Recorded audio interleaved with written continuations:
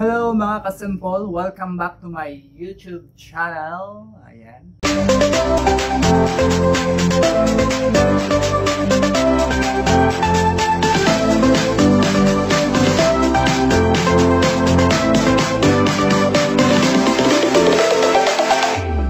Ang video po natin ngayon mga kasimple ay napaka-basic ng solar setup.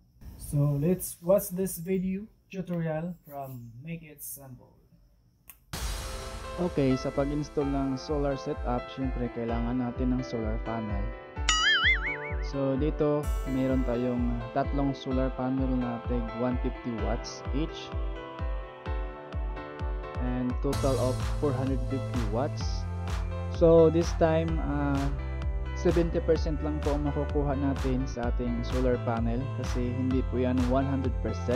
Okay, nakadepende po yan sa sikat ng araw. So approximately we have 70% of that solar panel. So we have 315 watts.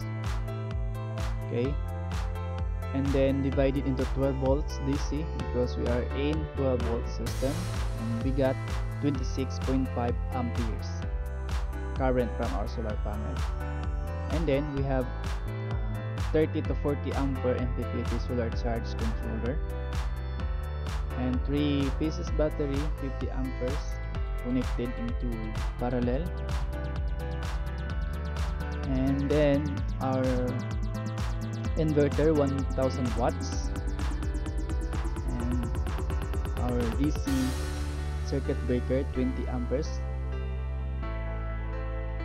40 amperes and 100 amperes DC circuit breaker, and AC circuit breaker 15 and 20 amperes,